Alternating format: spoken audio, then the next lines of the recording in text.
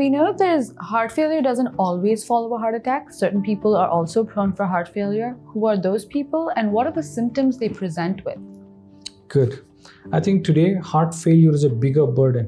As the time goes by, most people will survive a heart attack by an angioplasty or a bypass surgery or even medications. But eventually their hearts will become weaker and weaker.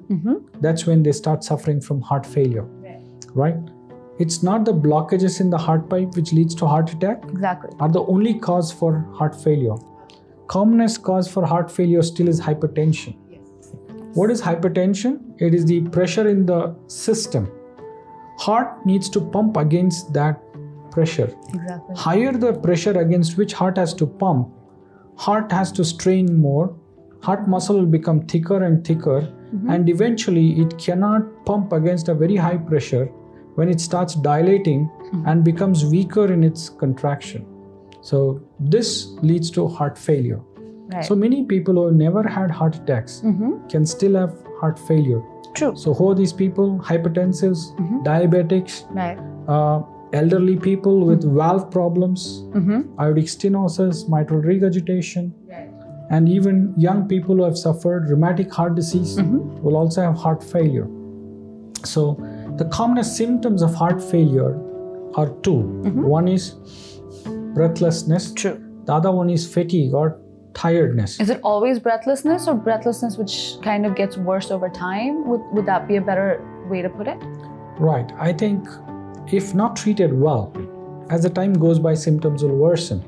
But if managed well, they will still have a good quality of life. So the two chief symptoms are easy fatigability, because heart is unable to pump and supply oxygen to the working muscles. So by the time they start climbing, they feel tired, they would like to rest. That is because of poor pumping, not supplying food and oxygen. Second symptom is becoming breathless.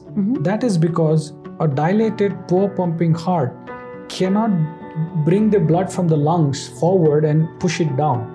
So the blood and water tends to remain in the lungs, where their lungs become heavy with liquid and they have to have more efforts to breathe. So these two are the commonest symptoms. Third commonest symptom is swelling. You know? Their feet start swelling. When they sit for a longer duration, when they try to wear their shoes or whatever footwear, it appears tight. And when they eat, their abdomen gets bloated. They can't eat full as they used to. They feel easily satiated and they can't eat more. These are the commonest symptoms.